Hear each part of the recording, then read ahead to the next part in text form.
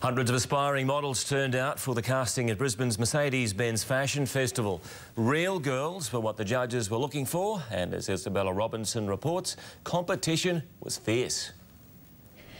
The heels are high and so are the hemlines. But do they have the look to attract designers?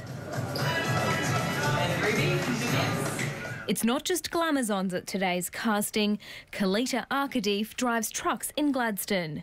I think I mainly came down here to be a girl for a couple of days. It's nice to get out of that high-vis, hard hat scene for a little bit. Of the guys, there were tradies and footy players. At the moment, I'm currently helping my dad run a fruit shop. Some hopefuls are still in school but dream big, maybe too big. Obviously, there's not going to be another Miranda Kerr. 17-year-old Yasmin Balden has big shoes to fill. Her mother was Miss Universe Australia, her grandfather was the Mayor of the Gold Coast, and that's not all. Both my dad and my other grandpa are both Olympic swimmers, so a lot of pressure in that department. Designers will submit their wish lists. This year, they say they're after real girls. There's a lot of talent here. It's absolutely wonderful, and I'm delighted that they're not too skinny, most of them. Organisers say they're looking for the models that can best sell the clothes.